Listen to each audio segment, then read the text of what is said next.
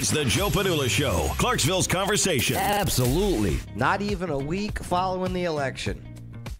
Pfizer, it's a chemical company, medical company, they announced coronavirus, their vaccine, is 90% effective. Woo. So, is COVID-19 finally over?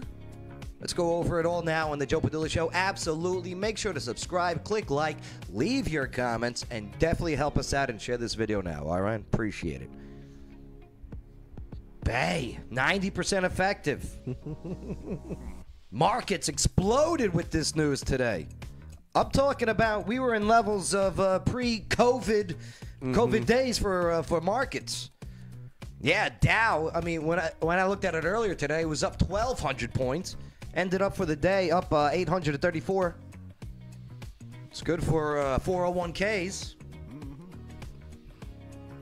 But yeah, so I thought this was quite interesting that it was following the election. But I believe a lot of us said this on the show. But yeah, they announced today, Pfizer, early analysis of its coronavirus vaccine trial suggested that the vaccine was robustly effective in preventing COVID-19. Yep, a promising development as I don't know, the world has been awaiting this moment anxiously. Remember, Russia said they had their COVID-19 vaccine. Yeah, turned out to be vodka. Right, they were just shooting vodka in. So I mean, what's the numbers for Russia? I mean, I never hear about Russia and their coronavirus numbers, so it must be working. Well, in China they have 0 deaths now. So yeah, I love their reporting. Yeah. All right, so vaccine coming out. Bay, what do you make about the timing of the vaccine? Convenient. You think they could have said something before the election day? Oh, they could have. They could have? Yeah. Right? Like maybe, hey, 89%. Just hold off. Right. Yeah, there are those theories going around that these big med companies, okay, that they are the biggest drug dealers in the world. The biggest drug dealers in the world. Of course. And especially since Trump signed the executive order a couple months ago, actually going after them to make it much more affordable for the pills, and especially with the EpiPens and the whole bit. Not big fans of Trump, but Intern Shane, as a okay, you're a young guy, all right? You're pretty healthy, right? Yes, sir. Here, flex those arms. Like this? Yeah, like that. Very good. Yeah. Get into the shot. Yeah, good. So, but still, COVID-19 still concerns you, and are you scared of it? Nope. No, you're not. Nope. Okay, good. Now, what about a vaccine coming? Would you take a vaccine? Honestly, I'd rather build up my immune system over it because, for one thing, I'm kind of suspicious about this whole vaccine thing because, like what Bay was saying, they could have brought something of it up before the election, right? But they haven't. So making it following the election so close, it does make it a little suspicious. Interesting. Yeah, I think it's too much of a coincidence. And honestly, like I said, even if it is a vaccine, what a lot of people tend to not understand is that viruses, they can mutate. Okay, go on. They can mutate. Like sometimes, like if a virus mutates, then that would make the vaccine useless. Okay, because they would have to make a vaccine for that new virus that mutated off of the original. Guess what? Yeah, it would adapt to it. You got corona. Oh, yeah, because the vaccine, you are actually literally putting corona into your body to fight it off. Yeah. JD, vaccine, are you yay or nay? I might have to say nay. Nay. You don't want to do a vaccine? No, because I almost feel like they're going to put out a mandate, especially if Joe Biden, gets in. This is just my personal opinion. Okay. He's already said that he would mandate a nationwide mask mandate. Right, yeah. And he would try. Believe you me, he would try. He would try, but it was already hinting at it earlier this morning.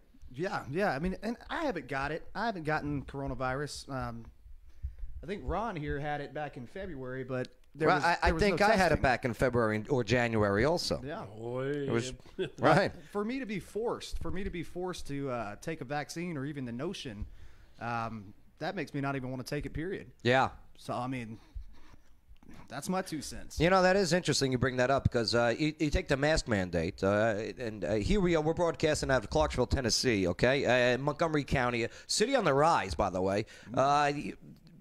250,000 people will be our next census, which is amazing. That's huge. But active cases currently, right now, in Montgomery County, this is according to the Tennessee Department of Health. Let me pull up this stat. As of right now, Montgomery County, we have active cases of COVID, 587, okay? 587 divided into our most recent census, which is lowballing at 215,000 people, okay? You're looking at carry the two dots, okay? That is less than 1% of the population that we have an emergency order after. 0.24% of the population active COVID, and there's an emergency order signed by the mayor, the county mayor, saying you have to wear a mask because of this emergency. Is 0.24% of the population affected with COVID an emergency? Ron, your thoughts? Well, I think I had COVID back in February. When I went to the emergency room, they didn't have the COVID test then. Uh-huh. And they tell you, well, you got influenza B with severe respiratory issues. Well, why don't they give us the numbers for flu? Why don't they give us the numbers for how many people die from the flu? And why don't they compare those numbers to COVID? I can't find those numbers. I can't find the flu numbers. How convenient. And if you're dying more from the flu, where's the emergency for that? And I'm not knocking COVID. I'm not downplaying it either. at all, I just want the because truth. People have died from COVID-19. Right. But why can't we have everything across the board? Right. And at the end of the day, those pharmaceutical companies get a chance to make a lot of money. So is it about integrity or is it about the wallet? I think, for me personally, it's about the death count. Okay? It's about the rate, the death rate, the death count. And why is that? It is very low. I mean, you have a survival rate that is, again, you have a survival rate that is over 99%, especially certain age groups. Okay? Seriously. Like Intern Shaden said, boost that immune system.